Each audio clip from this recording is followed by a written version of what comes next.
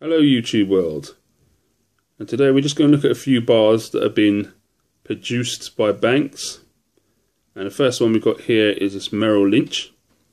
It's a bank in the US. I actually got this bar from the US. It took a while to get here, but I just like I like bars that are different, especially ones that are connected to banks, because it actually shows that they do actually produce, and they like real wealth, despite what the Federal Reserve will say. They love things like gold and assets in general. This one here is a Merrill Lynch 1 ounce bar, which I got from the US. It's an investment bank over there in the US, and it's 999 fine silver. It's got a little toning there on the back, but again, it's a really nice bar.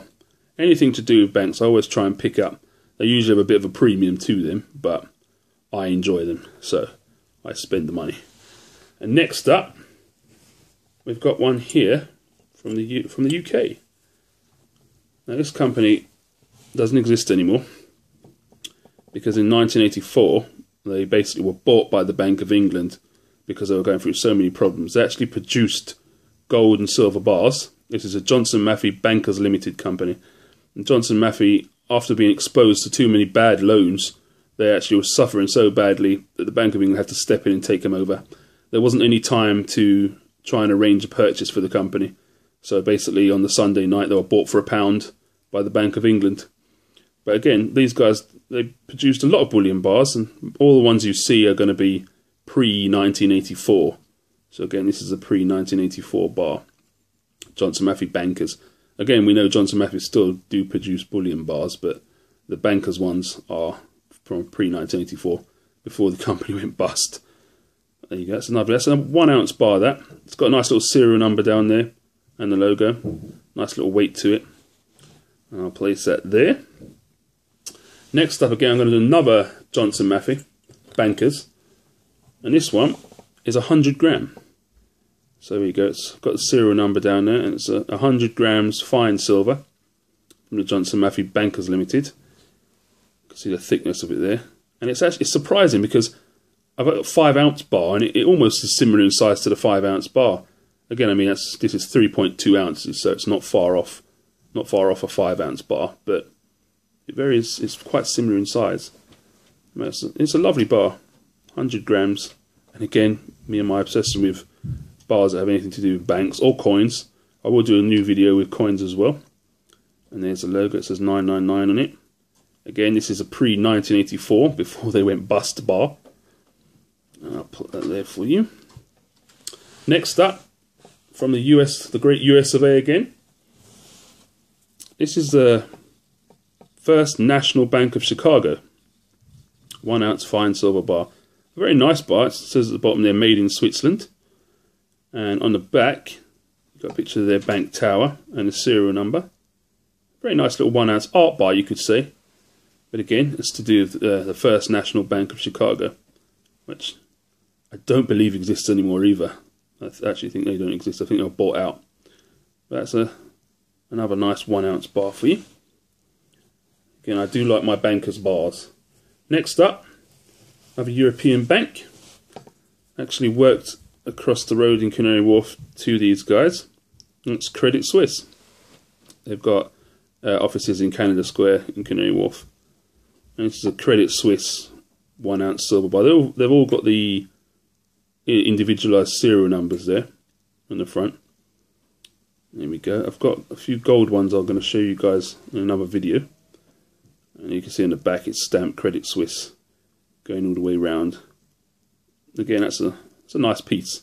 1 ounce piece, and made by a major investment bank. Here we go. And next up, I actually showed you guys the older version of this bar in the last video. This is a 100 gram UBS bar. And this is the newer bar. As you can see, the logo with the 3 keys. So it's after 1998, this one. The one I showed in the last video was pre-98, before the logo changed. And there you go, see, again, AH Melter Acer. It's your Argyle Jerez over there. And look at the thickness of that. Really nice. It's not a big bar. It is about the size of an ounce in its general size, but the thickness is where 100 grams come in there. 3.2 ounces, that is. Again, that's a nice Nice bankers bar from Switzerland there. I do like my bankers.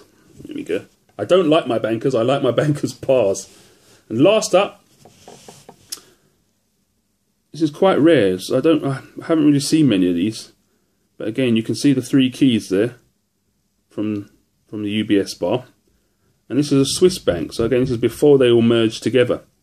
It's a Swiss bank corporation with its own little serial number there with the 3 key logo. I mean, if you guys watch sports, Formula 1 and that, you'll see that UBS 3 keys all over the place because that's where the money is. Let me turn it round to the back and it tells you there 1 ounce fine silver 999. If you see there in the corner it says MP. That stands for metal ore products. So this bar was made by Metal Ore. And this is a small collection of bankers bars for you guys. Again, banking on silver. At the minute, the price of silver is about £11.80 an ounce, give or take, which is phenomenally low. It's the most undervalued asset. So again, if you can get your hands on as much of it as you can, gold's gone up a little bit, but it's still, you know, compare it to the currency. The ECB started QE this week, just gone. They're printing money at a phenomenal rate. So if you can get your hands on any asset, whether it's property, art, gold, silver. I like silver because it's so undervalued in my opinion.